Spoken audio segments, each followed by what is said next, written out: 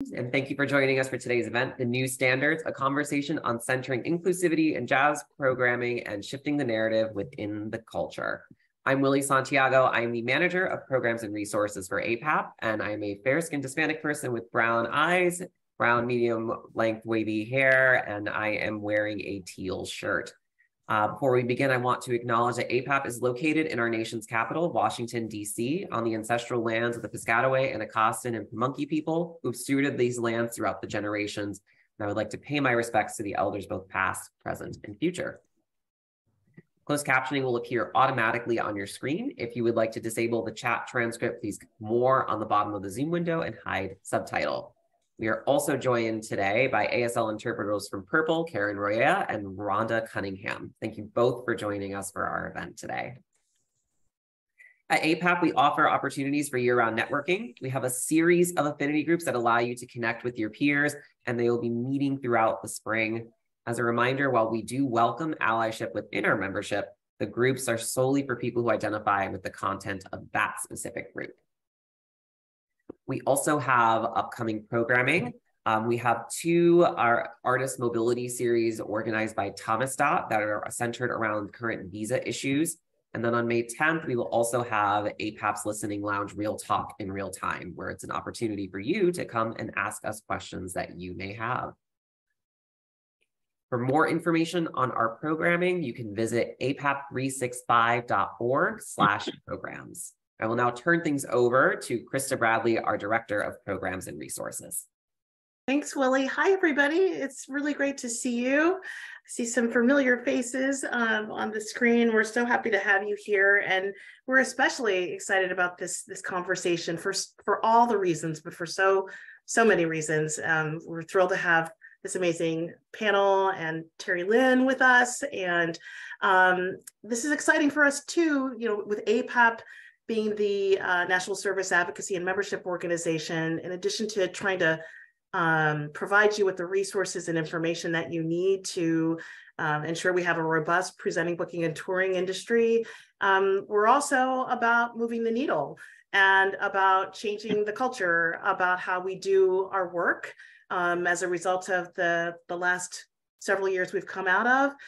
One of the things that we're really proud of is our commitment to READY, Race, Equity, Diversity, and Inclusion, and our 10-20-30 pledge, which we launched back in 2021. Willie, if you could put that into the chat, that would be great, or put it up on the screen, which I already see. The 10-20-30 pledge is really about calling in the field to over the next 10 years, looking at their resources and how they program to take 20% of their programming and their resources to invest in work by, for, and about people of color, women, LGBTQIA plus persons, and those with disabilities. And in terms of this project and the ways that this project is calling us into changing the narrative, changing the culture, changing the way that we look at jazz so it reaches its full potential, is so in line with our 10-20-30 pledge and all the values that APAP has. So we're excited about that. I'm going to stop talking, and I want to set some context for our conversation. So sit back and watch a short video that will introduce this project.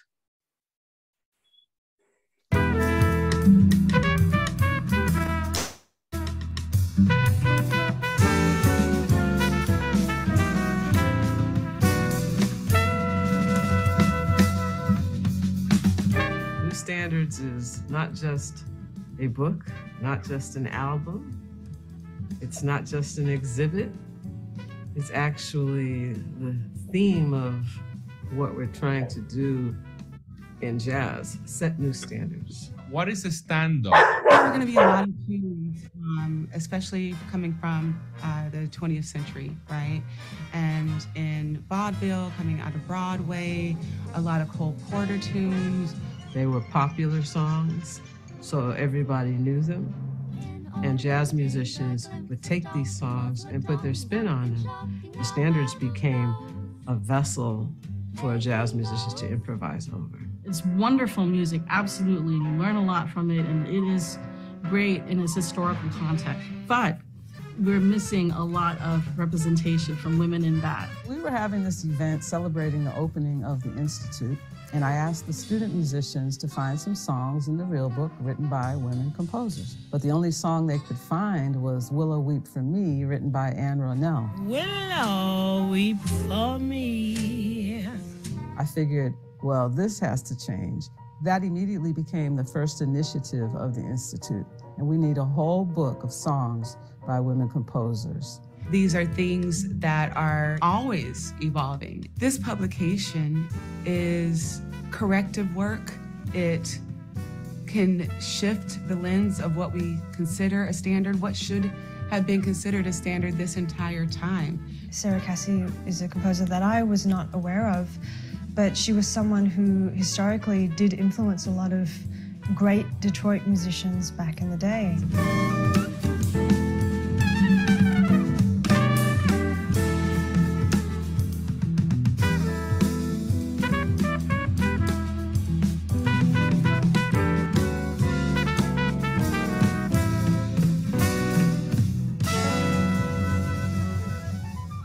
When we talk about standards, it's not only standard what it means in music, but also what it represents in society. Most instrumentalists that you see on the big stage that are doing, commercially well are men. That's why a lot of young women feel that they're concerned that they won't have opportunities to pursue a career in this music at the level that they want to attain eventually, because of their gender. I didn't really feel it until I started leading my own bands. Now, while the time fails to pass,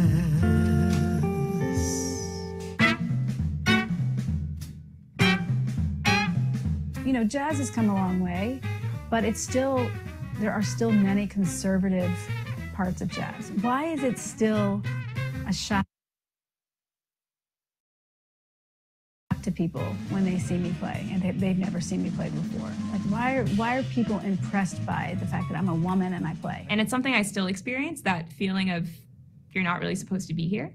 I mean, on the way here to this interview, 2 different guys stopped me and were like, that bass is too big for you. You're so small. What are you doing with that? I had someone come up and say, you sound so great. You sounded like a man. Yeah, you feel a lot of that. You go through it. You figure out how to get around it. I was raised by a very strong woman and a great female jazz musician and composer, Alice Coltrane. But Blue Nile is one of Alice's best-known compositions. I had a few opportunities to play it with her. I also recorded the tune with her. Terri Lyne asked me to play on this really incredible composition written by the harpist Brandy Younger called Respected Destroyer. Talk about a new standard that's really becoming a popular tune. When I was younger, I was much more conscious of my gender.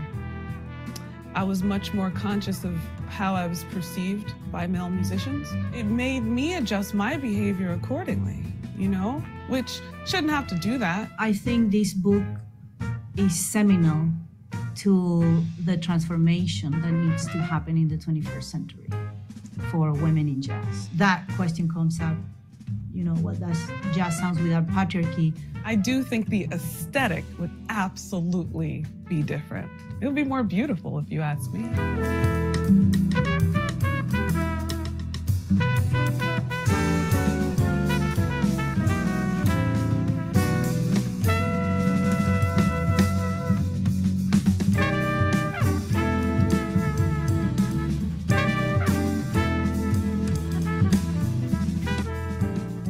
Okay. That is both inspiring and provocative, and we get a chance to delve deeper into these topics with an amazing panel. Terri Lyne Carrington, founder and artistic director of the Berklee Institute of Jazz and Gender Justice, artistic director of the Carr Center, multiple Grammy Award winner, is here with us. Her partner at the Berklee Institute of Jazz and Gender Justice, Burrell Wood, is joining us today. Oliver Ragsdale, who's the president of the Carr Center in Detroit, and Alycia Mack, booking agent at International Music Network. Welcome, everybody.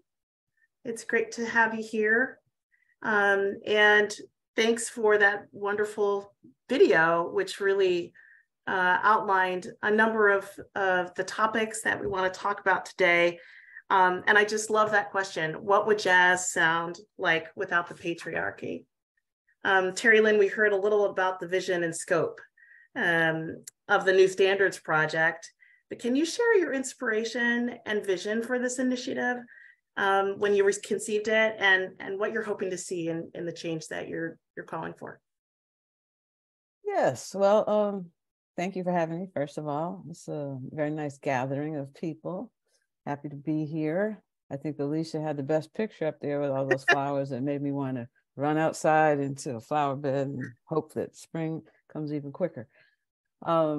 Yes, I think it's all about changing the culture. And this project is just another way of addressing the same topic. Our institute, though it's housed at Berklee College of Music, our initiatives are elsewhere, are hopefully everywhere. And it's all collective work, and we like partnering with other people, other entities, presenters, museums, other people that are concerned about the art form itself. I always say anybody that's involved with jazz at all, it has to be for the love of the music. We certainly know it's not for the money. So, so if you really truly love the music, it's now we're at a time where everybody has to do their part in moving the music forward and making the music, stand up to all of its potential and be the best it can be. And that means us being the best that we can be. So all of that is under our banner at the Institute of the Jazz Without Patriarchy Project. The initiative for, there was a book first, New Standards, 101 lead sheets by women composers. And then I did an album, New Standards Volume 1, which is 11 of those compositions. And then I partnered with the Carr Center to do an exhibition or installation involving many jazz artists that also do visual work, and involving performances, shining a light on women's stories like Jerry Allen and Mary Lou Williams, or through oral histories, compiling oral histories of Berta Hunter, Melba Liston, Lil Hardin Armstrong, and really just kind of coming at this topic in different ways, and almost kind of trying to create a takeover, a New Standards takeover, so that if you walked into the space or you were around for what we call the Jazz Crawl, which was being able to go hear different performances in the same day in a general neighborhood that you could walk to all the performances. If you were around for that, you couldn't possibly leave without feeling transformed, without wondering, why have I not been thinking about this more? Or what can I do for this, issue? Because until there's equity with the people that create the music, but also, the people that are the stakeholders in the music, and sometimes gatekeepers, without equity in all of those areas, the music will be lacking something and will not reach its full potential. Thank you for that. I think I heard a lot of things about transformation and kind of multifaceted approach to really changing the culture, both shining the light and making people more visible, and then giving them the resources and lifting up the work, and then showcasing the work so that more people are seeing it. So I'm struck with the fact that many layers are involved in this work, right? And many layers are involved with this kind of shift, right? As you just outlined, and it feels pretty monumental to create this movement and to see it make a difference, and because there's so much to unpack, and there's so many of us that play a role in gatekeeping and touring and putting resources towards it. What do you all see as the necessary are the necessary partners in this work to make this happen? You talked about a project, which we'll go into more details with the Carr Center, but as we try to shift the narrative and change the culture, who should be part of that work and how can their roles evolve? And that's open to all of you because you all have a different perspective on the work. But yeah, how would you answer that question? Who do you want to go first? Everyone. Yeah, that's my answer. All the people from A to Z is the short answer. I'll certainly let Terri Lyne or Asia or Oliver speak about it, but it really is A to Z, and it's work every day, every single day. Doesn't matter what you did yesterday.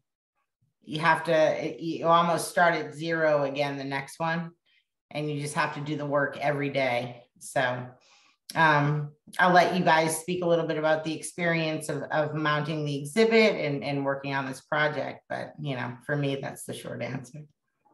Yeah, definitely everyone. Go ahead. Oh, I was just going to say, and co-signing on that from what Alycia said, is absolutely everyone. I love how you put it in terms of A to Z, because A to Z is how we got here, right?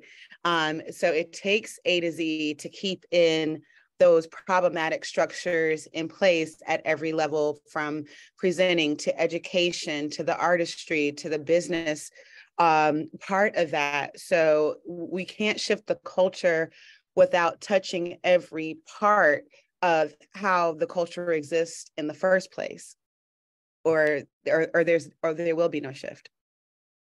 And I think that while we call all of the artists, the presenters, the curators, the community is another key component to the success of this, so that they become the audiences for all of the variety of activities, whether it's the book, whether it's the CD, whether it's the installation, the films, all of those types of things. We need the community as a key component in helping to shift the narrative. Mm. You all worked in partnership to see a lot of that happen in Detroit. And I think, you know, you've named a number of the different elements. And I think for people that are not familiar with all the things that happened in that pilot, would be good to just break that down. So the partnership between Terri Lyne, the Carr Center, Berklee Center for Jazz and Justice included a number of different elements, right? Can you all walk us through, first of all, I want to learn more about the Carr Center, just what the organization does and how it's situated. And then how did you partner with this project in terms of the elements that really lifted the different pieces up and shared it with the community? I'd like to hear you walk us through that. Well, thanks for having us and being, you know, it's been a real honor and an exhilarating and sometimes exhausting experience in going through this process. The Carr Center is 32 years old, and we are a multidisciplinary presenter focusing on African and African-American arts and the arts of the diaspora. We do dance, theater, music, visual arts, art exhibitions. We have a twitch towards jazz, but recently we're involved in a commissioning project of 7 African-American chamber music composers, including Patrice Rushen in that chamber music element. And we've been working on the new standards, shifting the narrative, jazz and gender justice project for about 3 years now. Terri Lyne and I were sitting down one day. Terri Lyne's been our artistic director for several years. And one day we were sitting down and she said, I have an idea. And anytime that Terri Lyne has an idea, what we've learned is that an idea turns into an explosion. And the good thing about the explosion and a Terri Lyne idea is that you get all of her. And you get all of that brain power, you get all of that creativity. And that's how this began to evolve. And then the Doris Duke Foundation funded a seed program, and we went through a year of weekly meetings, designing a 7,500 square foot installation with through a partnership with the University of Michigan School of Architecture and Urban Planning. And when we couldn't find a venue for 7,500 square feet, we decided to put it in the Carr Center as we opened the new facility last October. And it was a 2,500 square foot facility. And we decided to have the various elements that Terri Lyne had been thinking about, with an emphasis on new standards, but all of the components of the overall Shifting the Narrative project were represented within that. And when I mentioned the community, through a partnership with Midtown Detroit, we're located in the Cultural Center, and we were able to bring together 9 venues in the neighborhood who all presented concerts that Terri Lyne curated, we put into the spaces, and 13 performances over 8 evenings in 9 venues. We had an actual, we called it a crawl because there were always at least 2 performances and you could go from one to the other. And the organizations ranged from a small visual arts space, the Scarab Club, to the Detroit Institute of Arts and the Detroit Symphony Orchestra, Max Fisher Cube space in our space, Charles Wright Museum of African American History, et cetera.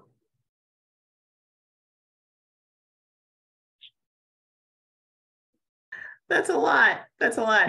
That would be true. Terri Lyne, how did you conceive and think about the different elements? I mean, obviously you're curating for the performances, but why a visual art exhibit and the other pieces that you did in community?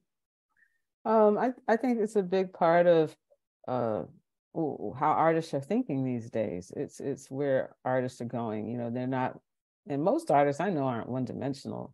You know, we appreciate and know a little something, you know, in these other areas.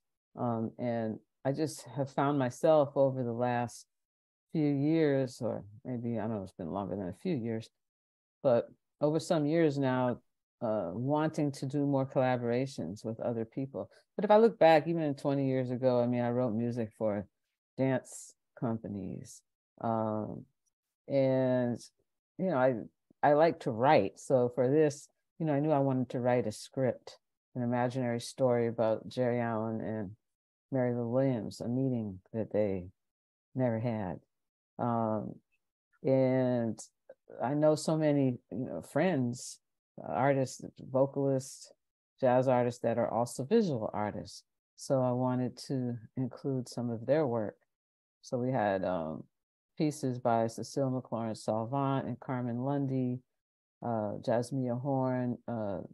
She makes her own clothing, and I noticed something she had on one day that was stunning, and she told me she made it. So I thought, let me imagine her dressing Ella Fitzgerald.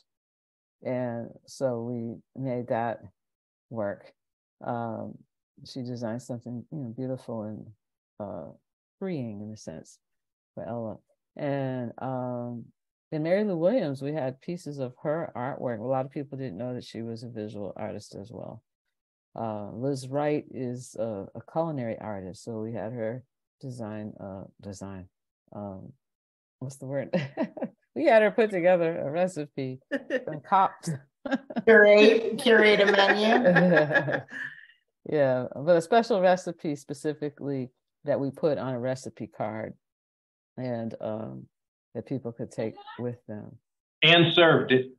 Yeah, and served it. Yeah, so it was, you know, all-encompassing event. You know, and I also wanted to make sure there was live music inside of the exhibit itself. That's amazing. And so did the exhibit come first, and then there was a jazz crawl, or was it kind of, did that lay the groundwork for people, and then you did another simultaneous? We opened the exhibit. We had live music on the night that we did the opening, and then the next day we had an incredible panel with Gina.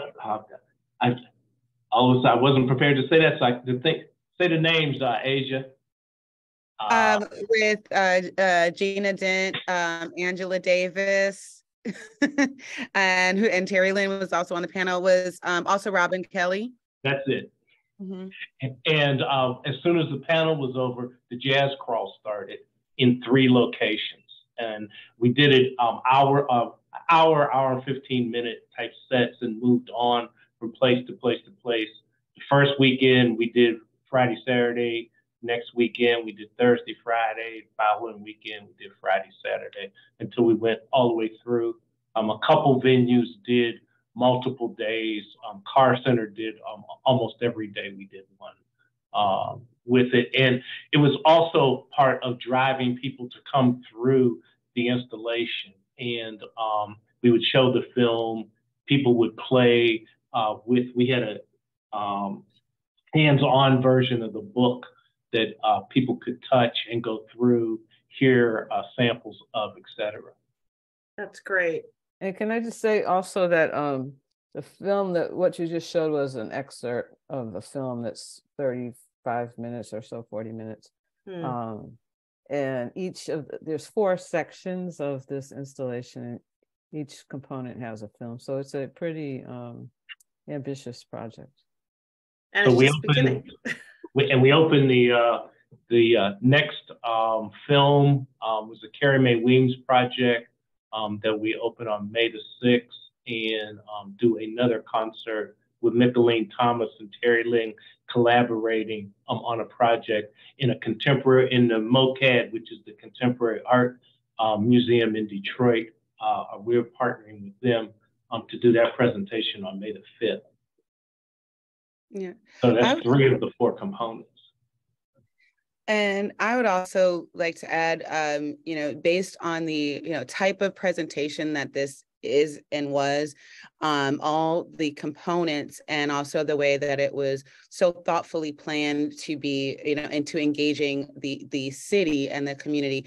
It was such great evidence for how, when you can accomplish these type of presentations, how dynamically audiences can be engaged, and they absolutely were. And so it was really wonderful to see this type of execution and delivery. And I think that's the power in this. And it wasn't just people are coming to a show or people are coming to an exhibit. It was fully conceived, and people really understood that. So it was wonderful to see people engaging in that way and activated. Exactly. Yeah, I'm just struck with the multiple layers of the work. And I know that there are a lot of programmers and curators on the call, and and looking at the APAP universe, so many folks, when they are curating and programming, they are thinking beyond what's happening on stage, and how do you make a really rich engagement that's more than 2 or 3 days, that's multi-faceted, that's multi-layered, and an extensive kind of opportunities for people to find different ways into the work and different ways to engage with artists. And it seems like this is such a great example of that, and advancing a different and way forward with jazz. So that's super exciting.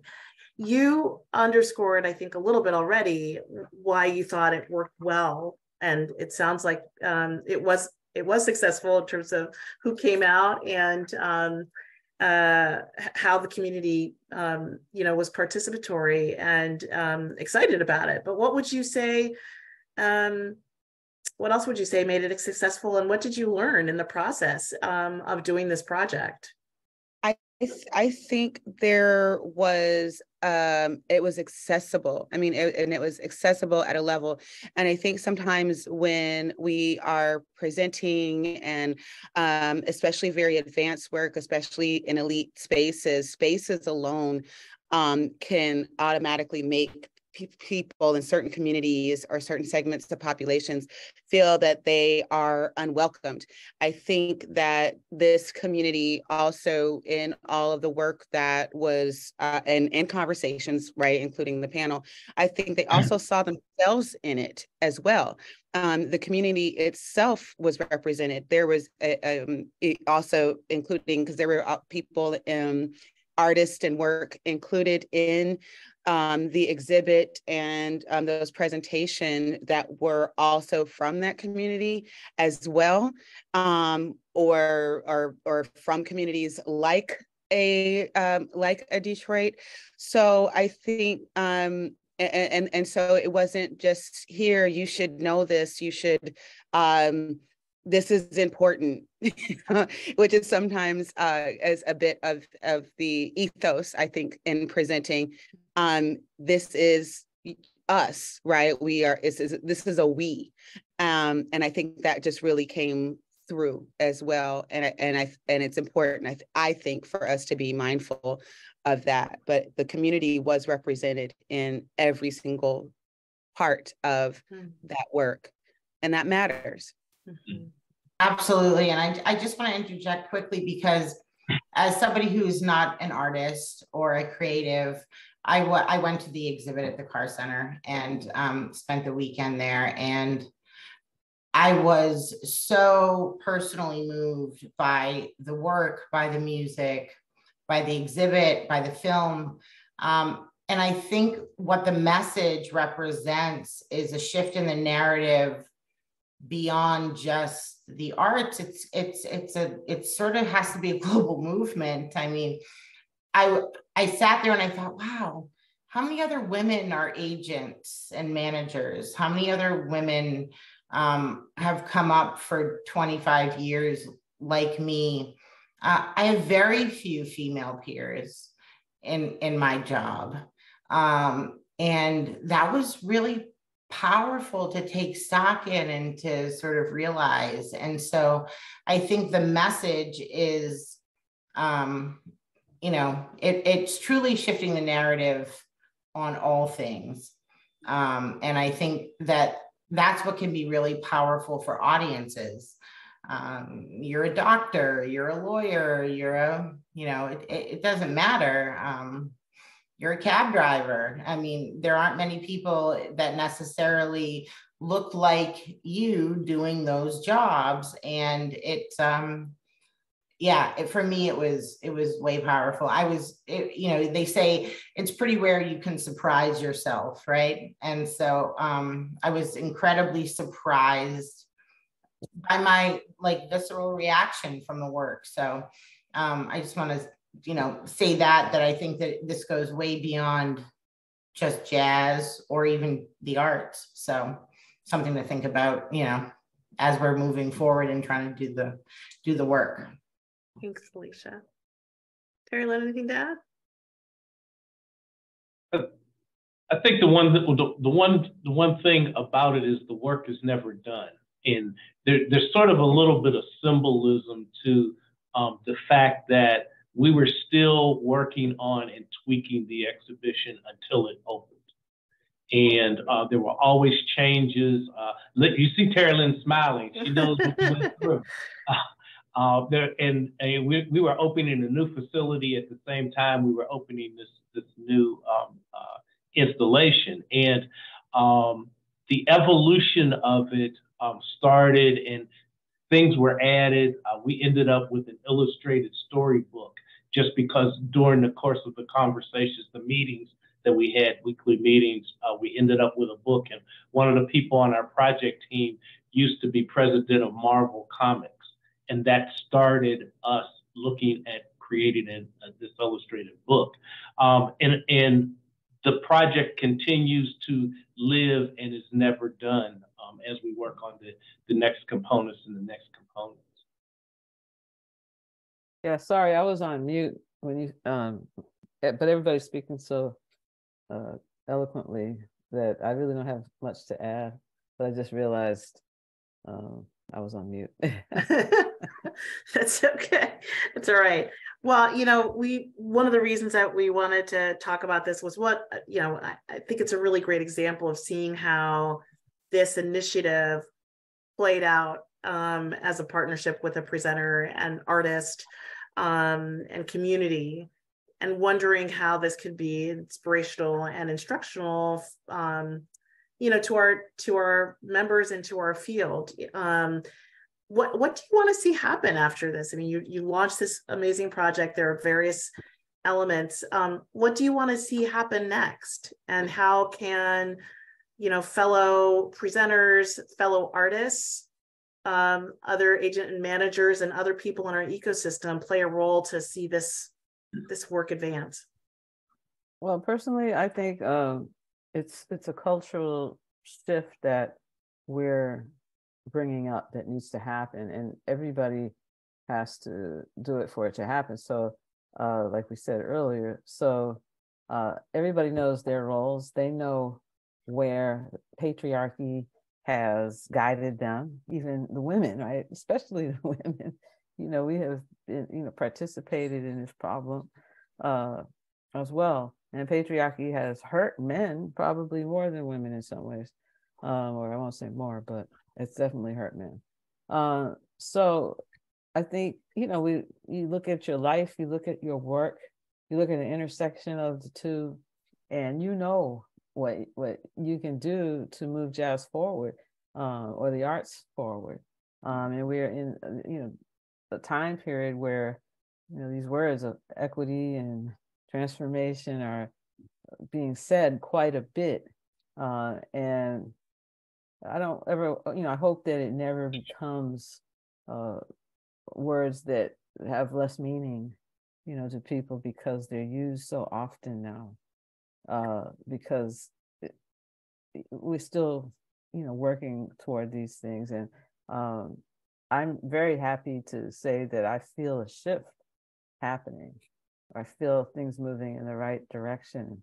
I'm an optimist, so I don't know. I would not be doing all this work if I thought it was impossible for things to move. And I also want to, again, acknowledge Doris Duke, because we would not have been able to do this without their funding to kick it off.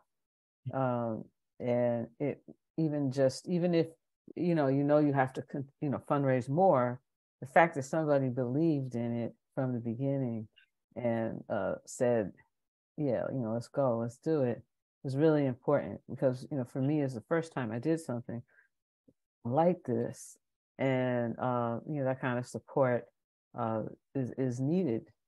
And that particular grant was for, I guess, I forget if they said mid-career artists that had a little bit of experience, but not a lot, with multidisciplinary work. So, I felt like, I felt very, because I know there are a lot of artists that fall in that category.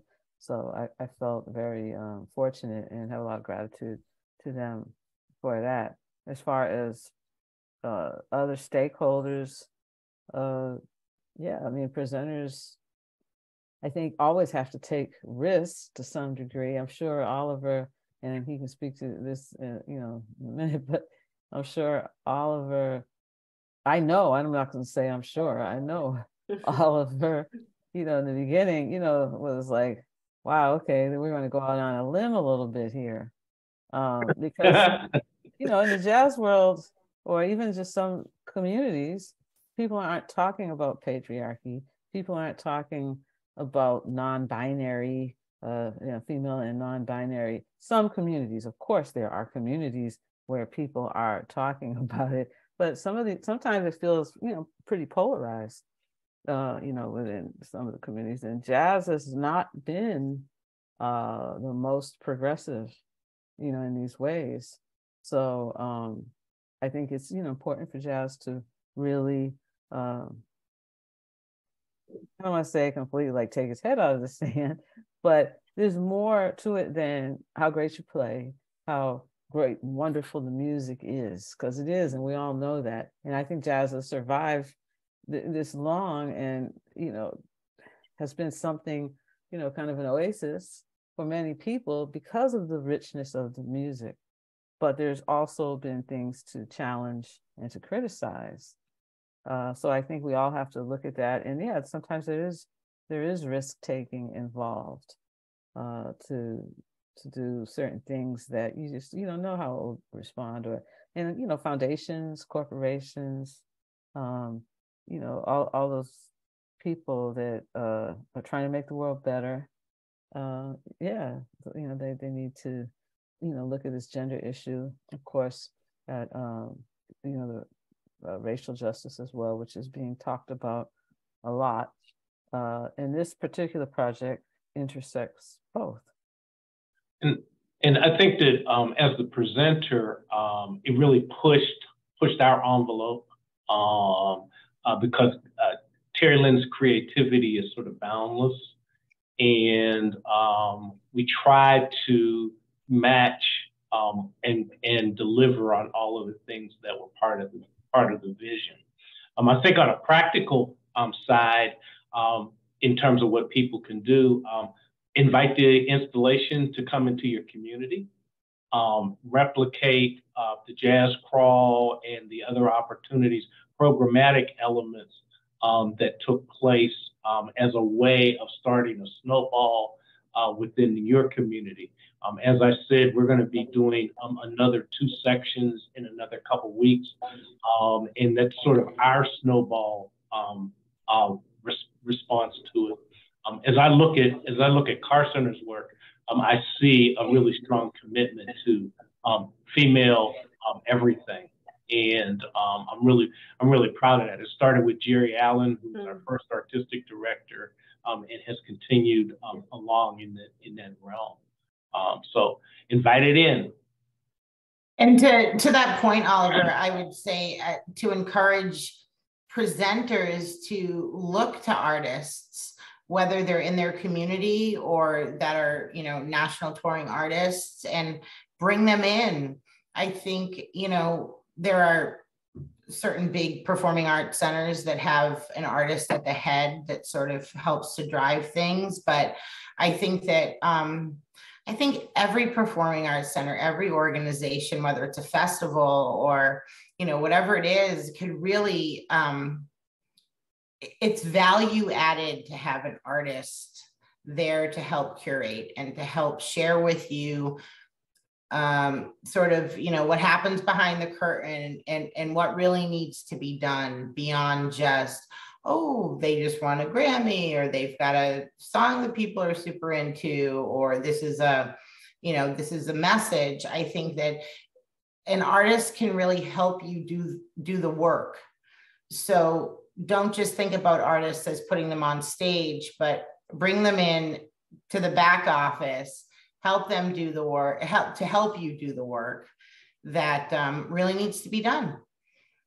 So, I mean, for me, I would encourage every, presenter to really, have an artist on staff or somebody who can help you curate the season. I mean, I know that, and that's to take nothing away from the presenters. They're out there seeing all the music and doing the work, but it's a different scope. It's a different vision. And I think that it's value added for sure. So that would be my 2 cents. Thank you. Asia, did you want to say any more? Let's put you on the spot. Okay. I think it's been said. I think it's so too. And I really, I'm so excited about this project. I'm so excited that you've been here to raise it up, and just want to note, there's so much we're talking about in terms of equity and racial justice. We don't hear it so much around gender. So I really appreciate the intersectionality of what we're talking about, and particularly in, this particular art form. We don't talk about it. And so I think it's really important to raise that up and to continue having that conversation. So many programmers and presenters are committed to changing the narrative about their role in their community, what they're putting on stage, how they're lifting up artist voices, and partnering with artist voices to make a difference. So I'm excited about what you're raising here, and just thank you for that. I know that there's some questions already percolating, and we were going to ask you all to put them in the chat, but I think that we're a small enough group that we could just open it up if that's okay.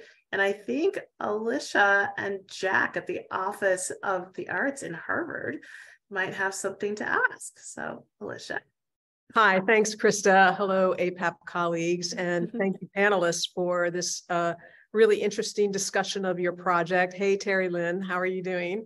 Good to see you. I'm interested in the programmatic and the presenting part of it, and I'm in the position of what happens kind of before that, which is with the young people who are coming through jazz programs at the high school and the college level.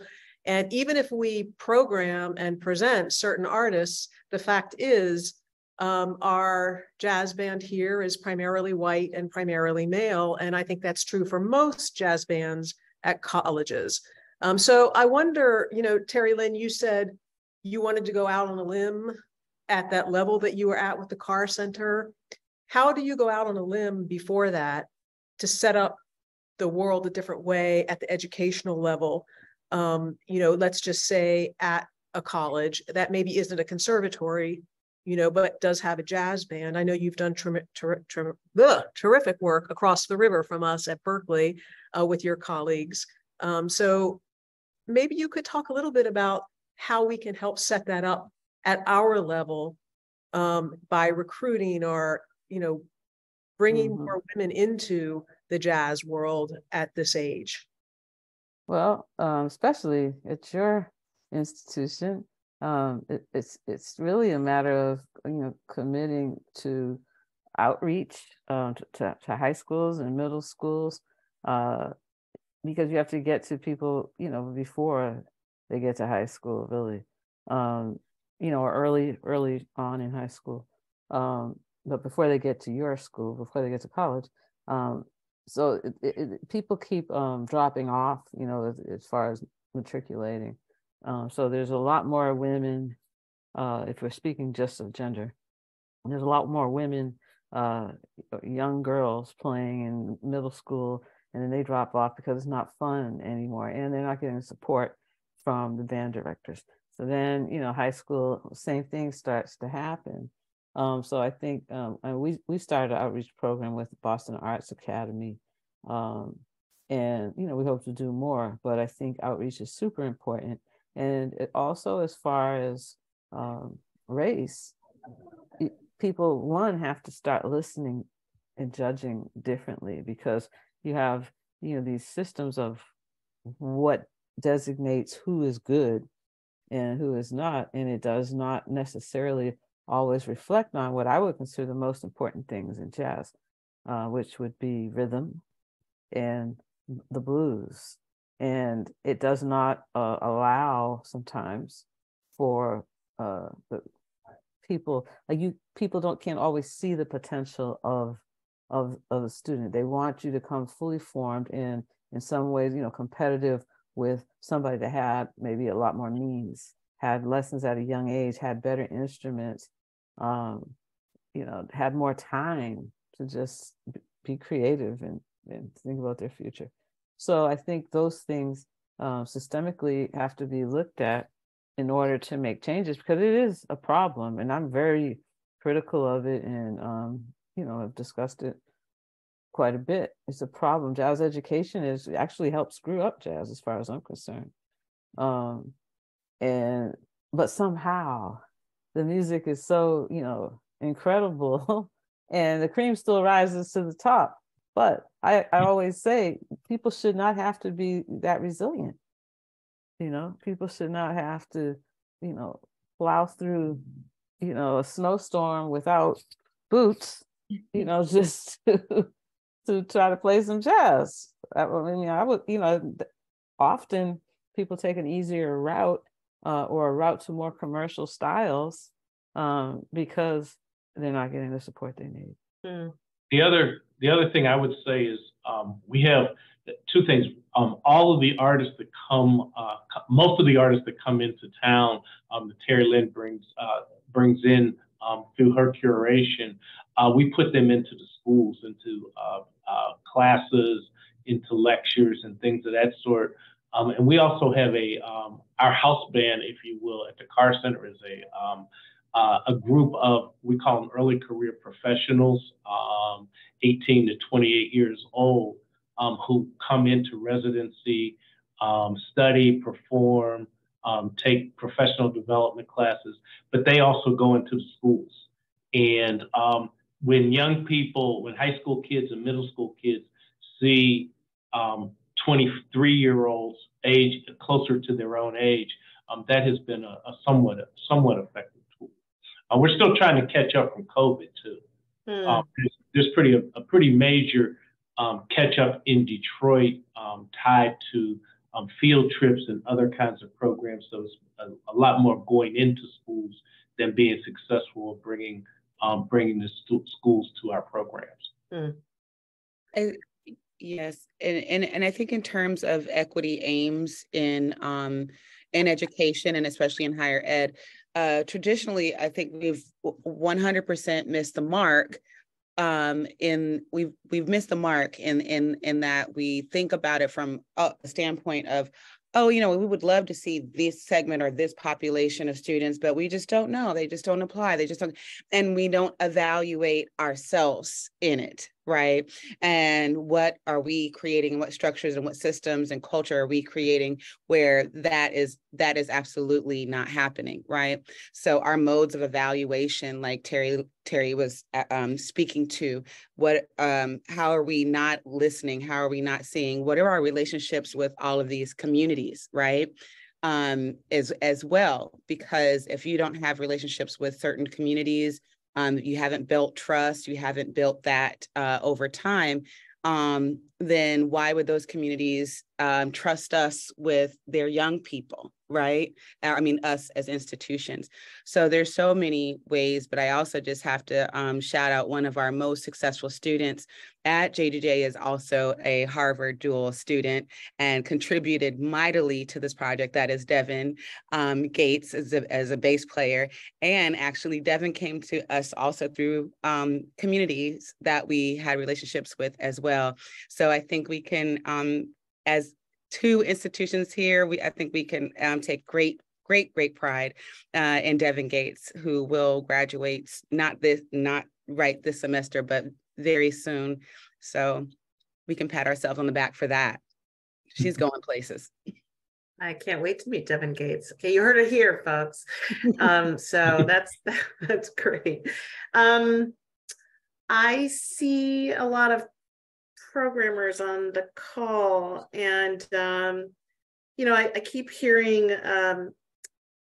a phrase in my head. If I'm not a Black-run, BIPOC-led organization, but I'm committed to this work, how do I kind of lean in and get my audiences engaged in this as much as I'm engaged in this? And maybe it's not so different than presenting any other artist that might be new to your audience, because that's part of your work as a curator. But I just wonder if you would offer any suggestions or insight for that. And then I have another question for you, Terri Lyne, about the future and kind of your role in moving this forward.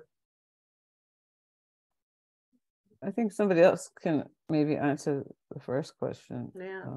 And I can answer it. Well, I think that the there aren't a plethora of BIPOC presenters. So with that understanding, it's jazz is being presented at colleges and universities and at small and medium-sized presenters, et cetera, all over the country.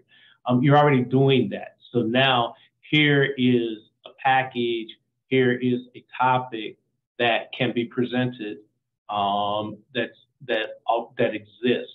And there are these multiple components to it. So if you take the New Standards book, there's an opportunity for musicians to play the lead sheets from the book, tunes from the books. If you want to have a listening session, you have the recording. There is the full installation, the electronic programming book that we put together for it. So do what you do. Here's the topic. Mm-hmm. Thank you for creating all of that too, to be able to share with your fellow colleagues in the field to really move it forward. So Terri Lyne, how do you see your role in the future in moving the agenda forward? Well, I in an interesting way, I mean, I don't really think about the future. I do think about the future, but I think about the present. And I feel like, you know, I'm pretty mission oriented and purpose driven. So I feel like my role is happening now. It happens every day, either if I'm at Berklee or not at Berklee. If I'm trying to write a song, somebody's going to email me something that I have to respond to. You know, could be a critic, could be, you know, a scholar, could be a presenting organization, it could be a funder. You know, I do countless Zooms, just trying to do my part in making sure people are on the right track with their thinking on this, because so many of us, including myself, have had these kinds of awakenings over the last few years. And like Alycia said, the work is never over. So my role shifts from being a performer to doing all these other things. I don't have a name for all of it. Of course, you know, there's some curating in there. There's consulting. I do A&R for a label, and I do a radio show called Future Flavors on Sirius XM. And I had proposed actually a show that would highlight women and non-binary artists, and they didn't exactly go for that. And then I realized, oh, my you know, other show idea was about creating new audiences and, you know, moving the music forward. And I can just make gender justice part of that without telling them. Exactly. So that's what I mean. The work, you know, continues no matter what I do. So that's how I see it. That's a great way to end our conversation, and also inspiration for all of us. You know, we have a colleague from our board that told me when I first joined the board, before I came on staff, is to use your chair. Use your chair for promoting and advocating for things that you care about, and bring your perspective to that work. And Terri Lyne, thank you for using all of the chairs and places where you stand and you sit to really advance this work, and for being an advocate and showing us, you know, how powerful the artistic voice is, and how powerful your voice is as an advocate, and for inspiring all of us to use our space and our resources and our voices and our influence to make a difference. So I just want to thank you all, Alycia, Terri Lyne, Oliver, and Asia, for being part of today's discussion and for opening all of us up and helping us learn more about this project. Thank you all for being here. I hope that you leave inspired. There are wonderful resources available about this project. I'm sure at the Carr Center, if there are some email websites that we need to drop in the chat or put on our website, we will do so. But we hope you have a great day, and we want to thank Duke Foundation again for your vision and for being such an amazing funding partner for this project and for all of us, certainly at APAP, and for seeing how to make a difference in this world through the artist lens. So have a great day, everybody. Thank you so much. And maybe we can send you out with some more music from the new standards. Willie. Thanks, Krista. Thanks, everyone. Take care, everybody. Thank you so much.